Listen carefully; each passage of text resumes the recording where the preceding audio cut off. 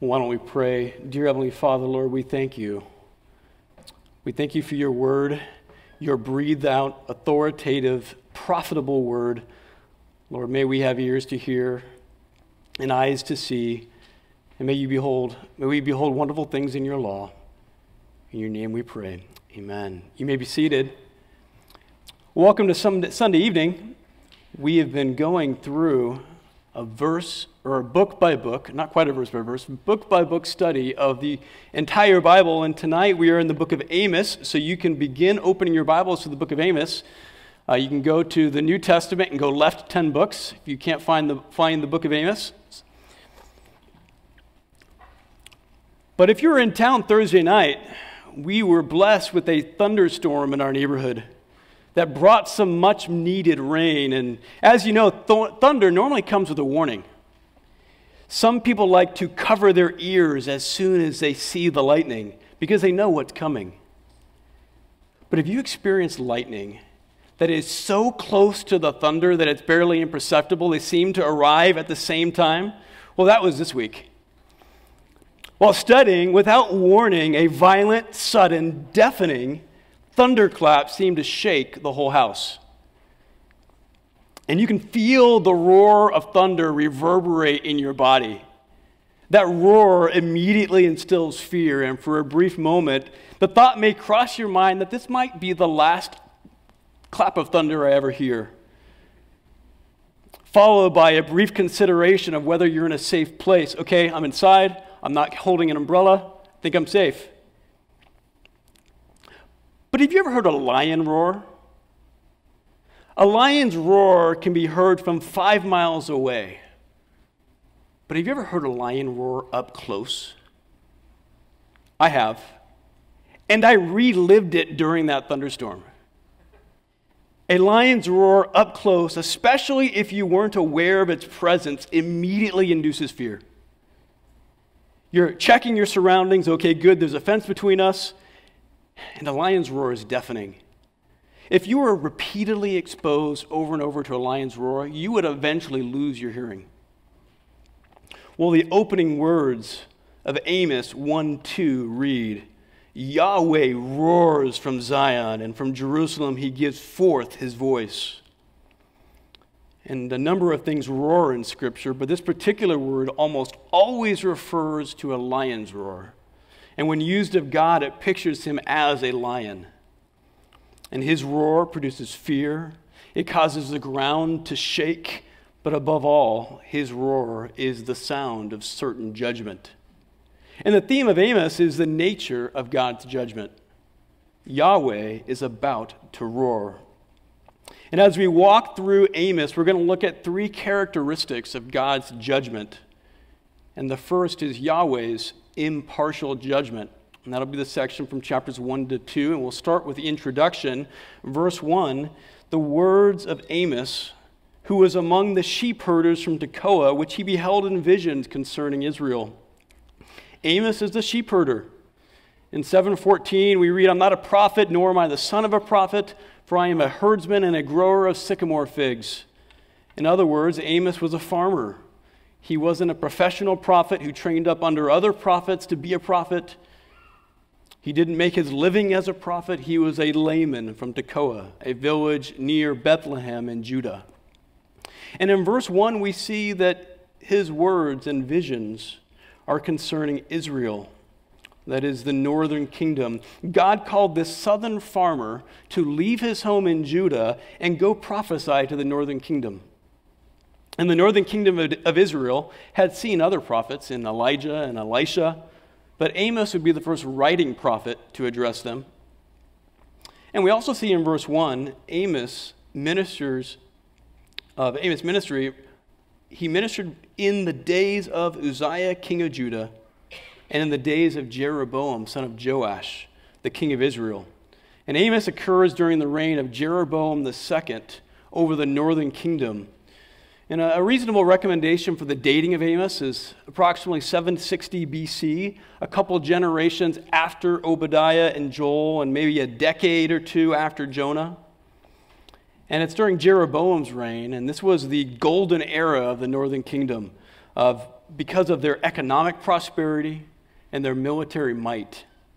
But prosperity would lead to pride and materialism and greed, immorality, and injustice. So look again at verse 2. And he said, Yahweh roars from Zion, and from Jerusalem he gives forth his voice. And the shepherd's pasture grounds mourn, and the top of Carmel dries up. Carmel is a mountain range in northern Israel that was home to the famous showdown between Elijah and the prophets of Baal. And it's normally green and lush and fertile. But at the sound of Yahweh's roar from Jerusalem, Carmel will dry up and become desolate. And how will the nation of Israel, in its prosperity, respond to Yahweh's roaring through a southern farmer? Well, in verse 3, we're introduced to the next section, which is 8 prophetic judgments. And the first 6 judgments follow a very similar formula, and they come across Damascus and Gaza and Tyre and Edom and Ammon and Moab, all nations which surround Israel from almost every direction. And let's briefly look at the first judgment, verse 3. For 3 transgressions of Damascus, and for 4, I will not turn back its punishment. And this same expression is repeated for each nation listed. For 3 transgressions, for 4. And if sin was completely full at 3 sins, fully deserving of judgment, well, then they went and added a 4th sin. This isn't so much about the number of sins, but the exceeding fullness of their sin. And then let's look at some of their sins. Damascus, verses 3 through 5. They threshed Gilead with sharp iron. Gilead was the territory of Reuben, Gad, and the half-tribe of Manasseh in the northeast of Israel. And Damascus, at some point, had threshed Gilead's fields with iron, destroying their crops and making them unsuitable for planting, at least for a season, because of their digging up the dirt. And this was a cruel attack on the citizens' food supply, and especially brutal. It didn't just affect the army. This would have been like sowing salt on the fields of your enemies, so they could never use that field again. And then Gaza in verses 6 through 8, and Tyre in verses 9 through 10, they both delivered up whole populations of Israel to Edom as captives. Edom, which descended from Esau, were distant cousins of Israel, and it is said in verse 11 that Edom was guilty of pursuing his brother with the sword, apparently causing portions of Israel at some point to flee to its neighbors in Philistia and Tyre, only to be betrayed by them and handed back over to Edom as captives and slaves. And look at Moab in chapter 2, verse 1, who are said to have burned the bones of the king of Edom with fire. It would have been viewed as desecration of a body to burn it, especially the king of their own cousin nation. Remember, Ammon and Moab and Edom and Israel are all related. And then scan over these 7 judgments and notice the punishment that each and every one of these nations receives. In 1:4, so I will send fire, and it will consume her citadels. 1:7, so I will send fire and consume her citadels. Likewise, the same punishment in 1:10, 1:12, 2:2, fire, citadels. They've all filled up their wickedness. They've sinned against Israel. They've sinned against each other. So God will judge them with fire and will burn their citadels or their palaces. And there's this formula that we can see there. And as Amos reaches this point in the 8 judgments, God has slowly been closing a circle around Israel. If you look at a map, every direction of potential escape from the roaring of the lion for Israel is now pictured as a blaze in God's judgment. Israel has been hemmed in from every direction but the south through Judah. Did Israel sense the trap closing in on them? Or were they oblivious and perhaps growing fond of this funny-sounding farmer from the south that pronounced judgment on all their enemies? In 2:4, we get to the 7th judgment. Thus says Yahweh, for 3 transgressions of Judah and for 4, I will not turn back its punishment, because they have rejected the law of Yahweh and have not kept his statutes. Their falsehood has also led them astray, that which their fathers walked after. So I will send fire upon Judah, and it will consume the citadels of Jerusalem. You can almost hear a sigh of relief and maybe even delight when Amos calls out Judah. Yeah, Amos, judge them just like the Gentiles. Well, what was Judah's sin? God will judge Judah for rejecting and disobeying his law. Because according Judah had been led away. They'd been led away by idolatry. Judah's punishment, the same as the Gentile nations. God's judgment of the nations was just. Nations without God's law were culpable because according to their own consciences, they knew enough to be accountable. This is Romans 1. And God's judgment of Judah was just. Judah had rejected the special revelation of God's law. But if Judah was not exempt, neither was Israel. With fire now coming on Judah, the imagery of a potential escape route to the south from the roaring of the lion was now cut off. There is no escaping the lion's judgment. So in 2:6 we come to the eighth judgment, this time against Israel. Thus says Yahweh, for 3 transgressions of Israel, and for 4, I will not turn back its punishment. It starts similar to the others, but the similarities end there. Verse 6 continues, because they sell the righteous for money and the needy for a pair of sandals, those who pant after the very dust of the earth on the head of the poor, also turn aside the way of the humble, and a man and his father go to the same young woman in order to profane my holy name. On garments taken as pledges, they stretch out beside every altar. And in the house of their God, they drink the wine of those who have been fined. And the list of sins stacks up pretty quickly. They sell or enslave the righteous to buy a pair of sandals. They commit sexual immorality at home and besides their evil altars. And they mix drunkenness with their supposed worship of Yahweh. In verses 9 and 10, God reminds them of his past provision and his protection of them as a nation in bringing them out of Egypt into the promised land. And then look at the beginning of verse 11. Then I raised up some of your sons to be prophets. Then skip to the end of verse 12. And you commanded the prophets, saying, you shall not prophesy. Israel continued to silence God's prophets. But here was God patiently sending yet another prophet to Israel. But time was nearly out. The lion was roaring, and people plugged their ears and paid no attention. In verse 2 or 14, Amos mentions a day that was coming when Israel must flee, but won't be able to escape. No matter what weapons or footwear, no matter what strength or courage he has, no matter how fast his horse, they would not escape. And in chapters 1 and 2, we actually see that God's judgment is impartial. God will hold all nations accountable for their sin. God will judge the Gentiles and he will judge his chosen people. And there are variations in judgment. Israel and Judah are held to a higher standard than their neighbors because they received the law and the covenants. But they all alike will be held accountable for their sin.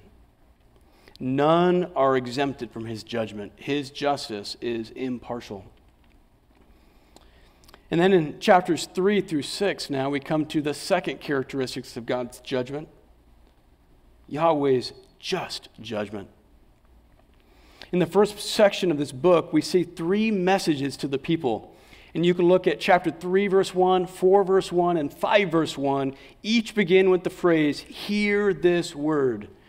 And these serve as structural markers to mark 3 distinct prophetic messages to Israel by Amos. And you can imagine each of these would then be proclaimed to the people of Israel in turn. In the first message in chapter 3, we see Israel's guilt is demonstrated. Israel's guilt is demonstrated. Verse 1, hear this word which Yahweh has spoken against you, sons of Israel, against the entire family which he brought up from the land of Egypt, saying, you only have I known among all the families of the earth. Therefore I will punish you for all your iniquities. In verses 1 through 8, God seems to temporarily step back and address both Judah and Israel together, looking back at the time of the United Kingdom and before, but he will turn his focus back to Israel. God recounts his choosing of Israel. I knew you from all the families of the earth. This is intimate covenantal knowledge. But then God draws attention in verses 1 to 8 to several cause and effect relationships. The first in verse 2, why do I punish you, Israel? Because I chose you. Cause and effect. God was aiming at something, accomplishing something in his chosen people through his punishment. The next cause and effect relationship is found in verse 3. If you see two men walking together, you know they have an appointment or a destination. Men don't go for a walk together without some objective. Women might, not men. Men need a purpose, a destination, cause, effect. The next, in verse 4, let's read that together. Does a lion roar in the forest when it has no prey? Does a young lion give forth its voice from its den unless it has captured something? If you hear a lion roar, you can rest assured it has already hunted and captured its prey. And this should be chilling to Israel. God has already started to roar. And the next is like it. If you hear a young lion roaring from its den, it's probably because the adult lion has returned with their prey. And the point is obvious. If the lion is roaring, it's not without cause. And it's always bad news for the prey. Verse 5 is like it. Does a bird fall into a trap on the ground when there's no bait in it? Does a trap spring up from the earth when it captures nothing at all? Of course not. Cause and effect. And as we saw with Israel being surrounded by the nations, the trap is set and will soon be sprung. Verse 6, if a trumpet is blown in a city, will not the people tremble? Tremble? A trumpet signals war. It will surely cause trembling. Next, if a calamity happens in a city, has not Yahweh done it? Don't miss this. If you see calamity, it is only because God has already acted. Cause and effect. God is sovereign over all calamity. In Amos, we read of horrible atrocity being done to Israel by the nations and horrible atrocities perpetrated by Israel. And God is sovereign over all of that. In verse 7, we see another cause and effect relationship. Surely Lord Yahweh does nothing unless he reveals his secret counsel to his slaves, the prophets. God has consistently spoken to his people through the prophets. The very reason Amos is speaking is because God communicates. A true prophet doesn't speak unless God speaks. And this thought spills over into verse 8. A lion has roared, who will not fear? Yahweh is roaring, and he is speaking through his prophet. And what is the logical effect of his roar? Fear. And then the next, Lord Yahweh has spoken. Who can but prophesy? Amos says, God has sent me. How can I help but speak? In these parallel statements, Yahweh is again pictured as the roaring lion. God's judgment is not arbitrary. He does nothing without purpose and without a reason. Cause and effect. If you see the lion roaring, if you see the trumpet sprung, if you hear the prophet speaking, it's because of sin. A lion has roared, Yahweh has spoken, and he is coming to judge sin, and his judgment is just. And if you think back to the first 7 judgments in chapters 1 and 2, every nation had the same components. However, Israel's judgment was missing those last 2 components, fire and the consumption of her citadels. And they're not actually missing, they're just found later in the book. It's because what Amos does in 2 or 3 verses for each of those nations, he does in 7 chapters for the nation of Israel. And he will get to both the consumed citadels and the consuming fire before his prophecy is done. In verses 9 through 15, Yahweh calls 2 nations to gather together to witness against Israel's confusion and their oppression. of others. Look at 3:10. But do they not know how to do what is right? But they do not know how to do what is right, declares Yahweh. These who hoard up violence and devastation in their citadels. Therefore, thus says Lord Yahweh, an adversary, even one surrounding the land, will pull down your strength from you, and your citadels will be plundered.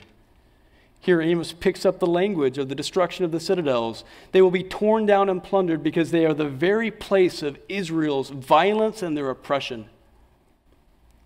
And notice who will judge? An adversary, even one surrounding the land. And this will turn out in time to be the nation of Assyria, who is currently growing in strength a little ways to the north beyond its nearby neighbors. But even here, the faintest glimmer of national hope appears in verse 12. Thus says Yahweh, just as the shepherd delivers from the lion's mouth a couple of legs or a piece of an ear, so will the sons of Israel inhabiting Samaria be delivered. Imagine a shepherd has lost his lamb to a lion, and the shepherd fights off the lion only to rescue the piece of a leg or an ear. Well, that's what Israel's deliverance will be like. There's still a promise of future deliverance for Israel, but like a leg of lamb or an ear is no good to the devoured animal, there is little consolation for the current generation if they cling to their sin.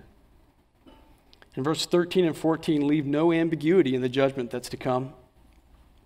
Hear and testify against the house of Jacob, declares Lord Yahweh, the God of hosts, for on the day that I punish Israel's transgressions.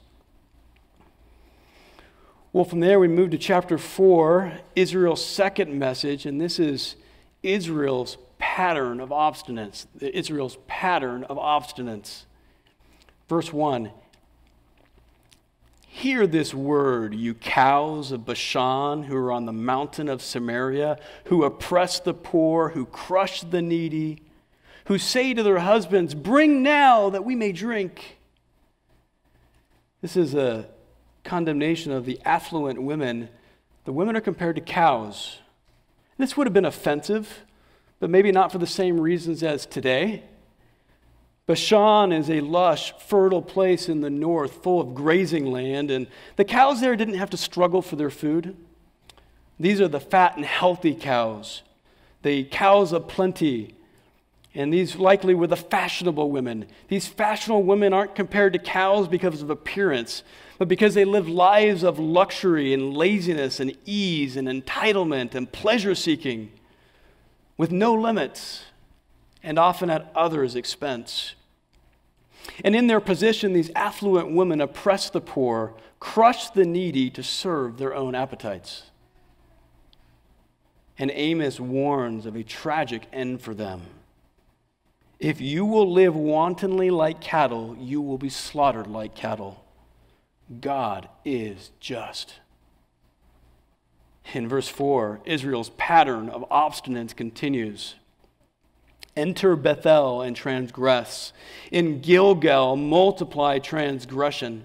Bring your sacrifices every morning, your tithes every 3 days.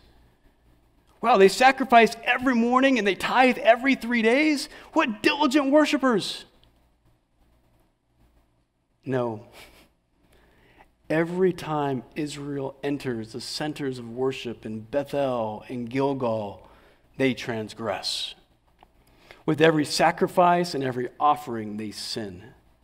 The entire system of worship and sacrifice in the northern kingdom was set up as a rival to true worship in Jerusalem. God is addressing something more here than mere external worship that doesn't impact their hearts. It's worse. Despite Israel seeking to hold on to some semblance of Yahweh worship alongside her other gods, their entire system of worship was disobedient from the beginning. And Amos speaks to their true motivation and their self-willed worship in verse 5. Let's read it. And you offer a thank offering also from that which is leavened, and call for a free will offering, and then you cause them to be heard about, to be broadcast. For so you love to do, you sons of Israel, declares Lord Yahweh. The problem wasn't that their worship didn't reflect their hearts. No, their external worship was an overflow of their hearts. They loved it. They did worship from their hearts, but their hearts were wicked. And in their worship, they served their own desires. They worshiped and practiced religion as they saw fit and served gods of their own making. And then in verses 6 to 13, God reminds them how he sent famine and drought and wind and locusts and pestilence and war so that they might return to him. And as you're reading that, you'll see that 5 times God repeats himself, but you did not return to me. God chose them, and he sent punishment on them to bring about their return. But in their obstinance, they rejected him over and over again. And in 4:11, we see just a hint of that fire judgment language for Israel, but in a different form. I overthrew you as God overthrew Sodom and Gomorrah. And you were like a firebrand delivered from a blaze. Not only did God send chastisement to turn Israel from their ways, he even delivered them from destruction. They were like a piece of burning wood in a blazing fire, and he delivered them out of that fire. The fire that God will bring on the nations, he's already rescued Israel from in their past, but they persist in their sin. And this section closes with a look at God as creator who is just in his judgment because he knows men's thoughts.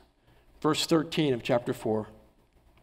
For behold, he who forms mountains and creates the wind and declares to man what are his thoughts, he who makes dawn into gloom and treads on the high places of the earth, Yahweh God of hosts is his name.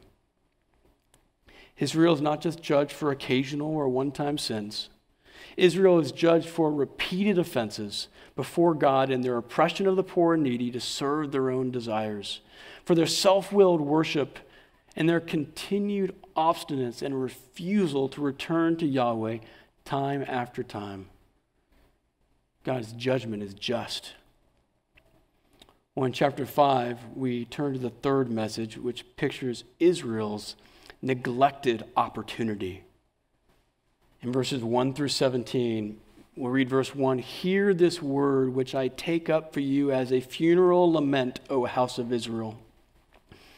It's a funeral song in chapter 5, which pictures Israel as already dead.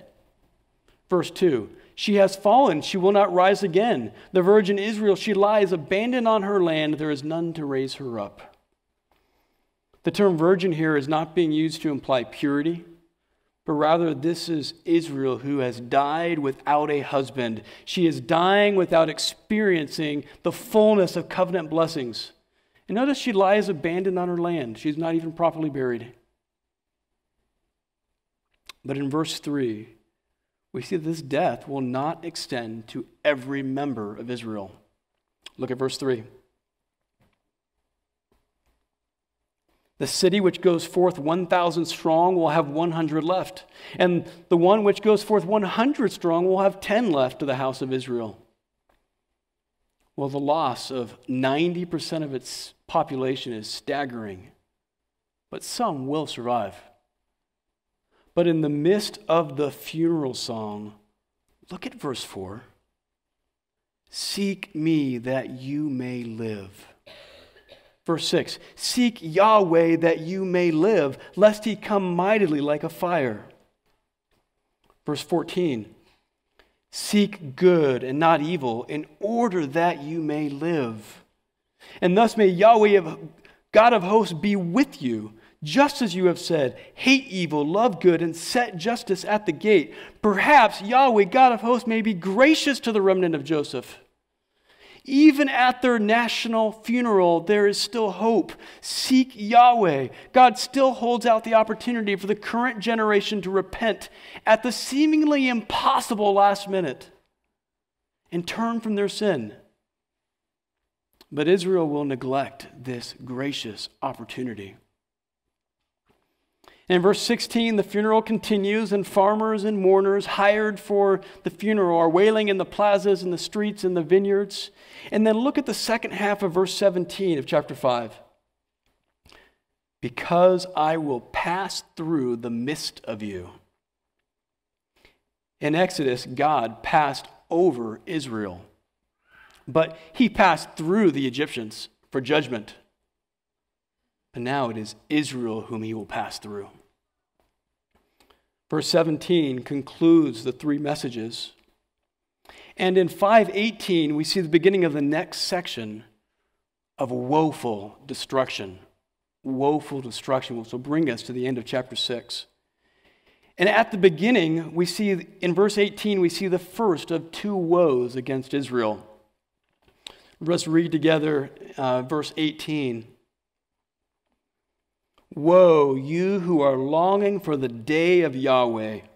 For what purpose will the day of Yahweh be to you? It will be darkness and not light, as when a man flees from a lion and a bear meets him, or he goes home, leans his hand against the wall, and a snake bites him. Will not the day of Yahweh be darkness instead of light, even thick darkness with no brightness in it?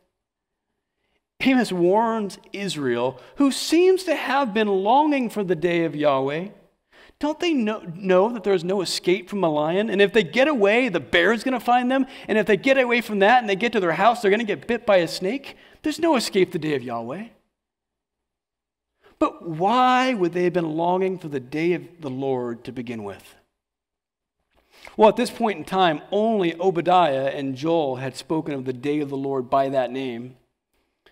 And Obadiah first spoke of it being a day of punishment on all nations and on the Goyim, as well as an escape for those in Jerusalem. So based on this, Israel might have thought, well, the day of Yahweh is just a matter of judgment on Edom and the nations. And it's a day of rescue for Israel and Judah. However, they were seemingly ignorant of, or more likely had rejected Joel's teaching that the day of the Lord was universal in scope, and it included both Israel and Judah. So Amos corrects their thinking. Don't you know that this day will be darkness for you, not light? Israel needed to fear this day of Yahweh. They're not exempted from this future day of punishment. And then in verses 21 through 27, God says, I hate your feasts and assemblies. I won't accept them. Remove them from me. Take them out of my sight. And then verse 24, but let justice roll down like waters and righteousness like an ever-flowing stream. What they need is an overflowing manifestation of justice and righteousness and moral integrity. They cannot seek God without seeking good and hating evil. Well, in chapter 6, the second woe is about to begin, and this section is addressed to the leading men of Israel. He'd previously addressed the leading women, the cows of Bashan, and now he addresses the men who were guilty of self-styled worship, serving their own pleasures and doing as they please, not caring what effect it has on the nation's citizens. And so in chapter 6, verse 1, they are the distinguished men of the first of the nations. So in verse 7, since they love to be first, like Diotrephes, they will be first. The first to go into exile. And then in verses 8 through 14, we read of the certainty of God's judgment and the extent of God's judgment. And we read of the pride of their people and their own strength, their narcissism. So in verse 14, God says, behold, I am going to raise up a nation against you. Assyria is not named, but their arrival is imminent. And that brings us to the final section of the book, chapters 7 through 9, Yahweh's measured judgment. We've seen that Yahweh's judgment is impartial, it is just, and in this third section, Yahweh's judgment is measured, or it is balanced. And the first part of this section is 4 visions. And in these 4 visions, you see mercy and justice. In 7:1, we see the first vision. It's a vision of locusts devouring the vegetation. And you can read there, Amos prays and God shows mercy and relents from the punishment. In 7:4, we get to the second vision. He shows Amos a vision of the long-anticipated judgment of fire that was to come upon Israel. Chapter 7, verse 4, the Lord showed me, and behold, Lord Yahweh was calling to contend with them by fire, and it consumed the great deep and began to consume the farmland. Israel is now judged just like the nations. But as with the first vision, Amos prays, and God again shows mercy and relents.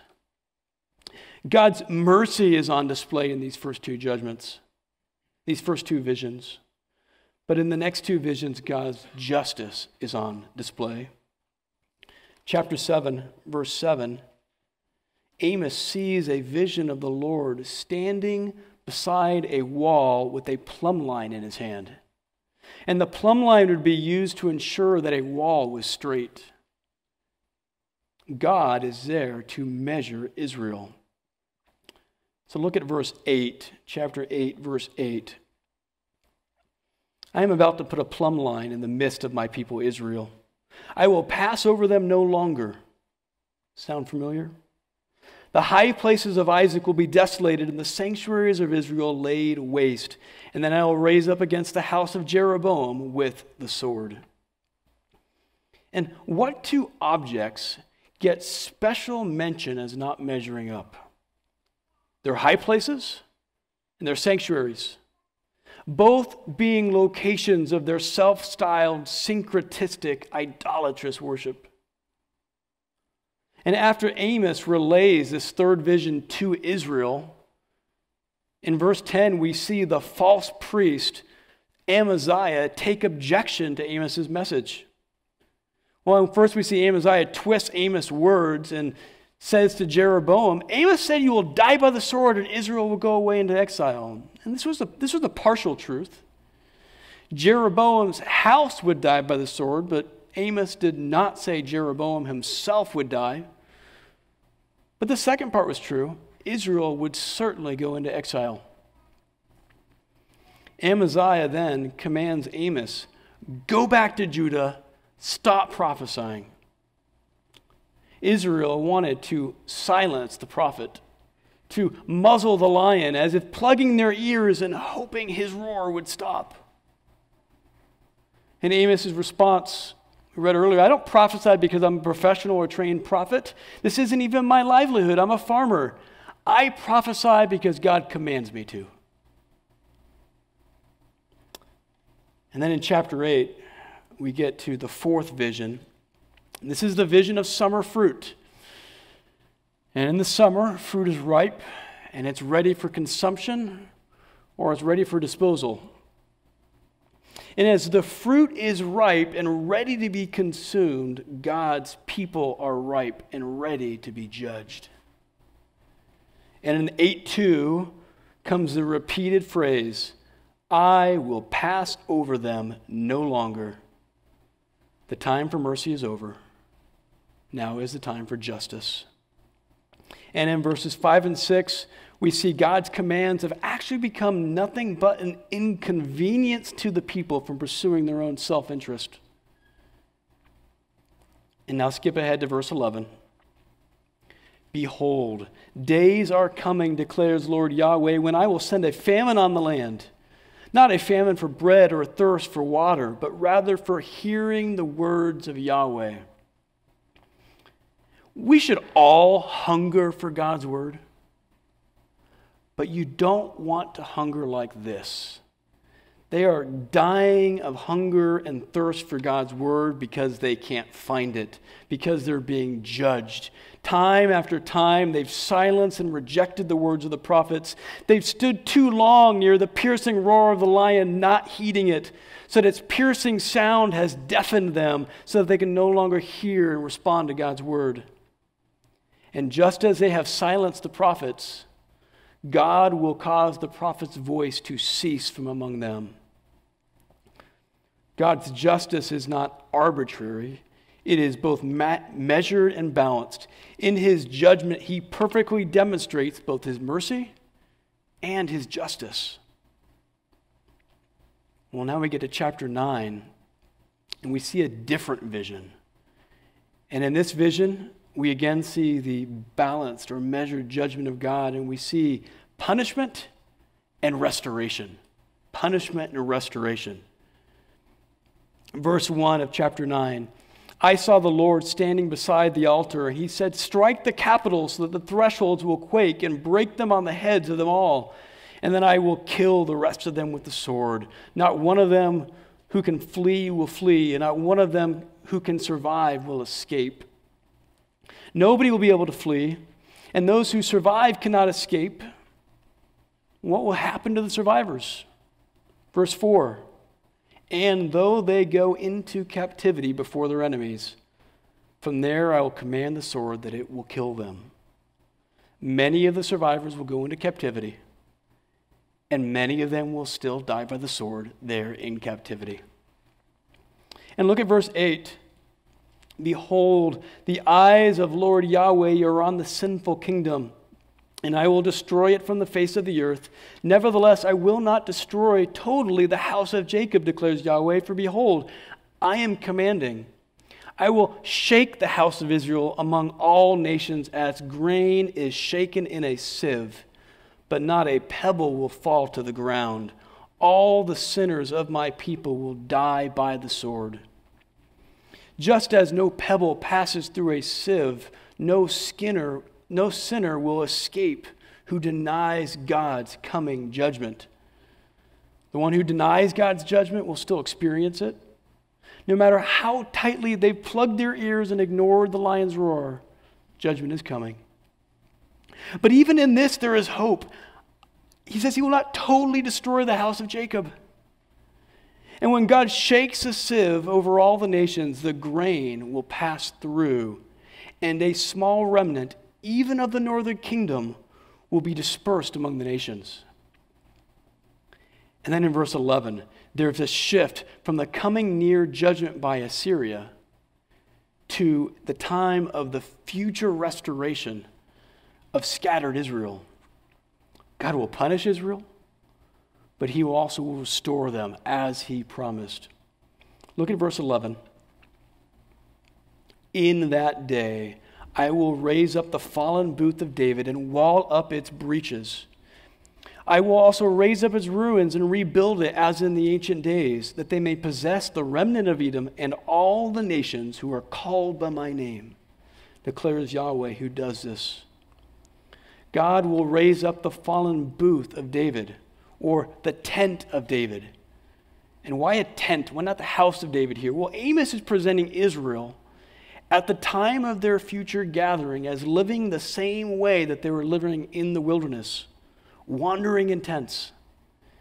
And this has ramifications for how we understand Israel today as still wandering in exile until the future restoration. But notice in this restoration, there are 6 elements here in Amos 9 that I just want to quickly call your attention to. In verse 11, we see the restoration of the Davidic dynasty. In verse 12a, we see Israel ruling over its ancient enemy Edom and the nations. And then at the end of verse 12, we actually see salvation of the nations. In verse 14, we see the restored fruitfulness of the land of Israel, when the reaping can't even be finished by the time it's time to begin planting and sowing because of the bountifulness of the harvest. In verse 11 and 14, we see the rebuilding of the desolate cities of Israel. And then in verse 15, we actually see the permanent settlement in her own land after their return. And all of these components speak to a glorious restoration of Israel where Abrahamic and Davidic promises will be fulfilled. But before Israel could experience this future, they would first go into exile. And then after that, that future day of the Lord must also come. Yahweh's judgment is measured, displaying both mercy and justice, both punishment and restoration. Israel deserves punishment, and they will experience it. And God is faithful to his promises, and he will keep them and one day restore his people. So what do we learn from the book of Amos? Well, we learn of the dangerous temptation to pride and self-interest if God has given us a measure of prosperity. Your prosperity is a gift from God, not of your own doing. Steward that provision in service of his gospel purposes. We learn God cares for his people when they suffer at the hands of others. And he will hold oppressors accountable and will right all wrongs. And we learn that God cares for those who suffer at the hands of his people. He cares about your sin and how you treat others. He is concerned for justice. Love good, hate evil. Well, if you belong to God, his chastisement is to bring you to repentance. Return to him and be on short accounts with your sin. Amos is also a warning to those who chase self-stylized worship and self-made religion. In your worship, maybe on a Sunday morning at Grace Bible Church, do you seek to please yourself and your own desires and your own preferences? Or do you seek to please the Lord and to serve his body, the church, in laying down your preferences? In Amos, we're reminded that sin will render us dumb and deaf and blind to the truth. It will cut us off from the voice of God, from the lion's roar. And God is patient, but there is a limit to his patience. And don't be caught in his judgment. Seek the Lord now and live. And also be watchful over your own hearts when you recognize a decreasing desire to hear God's word. Confess that to the Lord. Seek him. I want to look at one more lesson. Turn back to Amos chapter 9, verse 4. And we'll read the whole verse this time. If you notice, I skipped over the last half of it. And though they go into captivity before their enemies, from there I will command the sword, and it will kill them. And I will set my eyes against them for evil and not for good. Amos doesn't try to get God off of the hook here. It's easy to say that God uses evil to accomplish good, but Amos goes further than that. Here, God not only uses evil, he intended this evil to occur.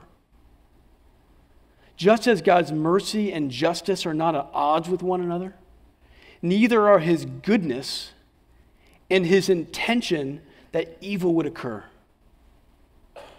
If your view of God doesn't have room for God intending evil, not for the sake of evil, but for the accomplishment of his good purposes and his own glory, well, then we need to allow Amos to inform our view and worship of God as absolutely sovereign.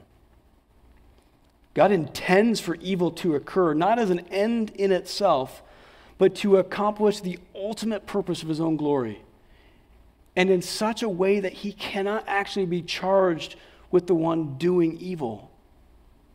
God's sovereignty over evil and man's responsibility for his own evil is displayed vividly at the cross. Listen to Isaiah 53:10. But Yahweh was pleased to crush him, putting him to grief.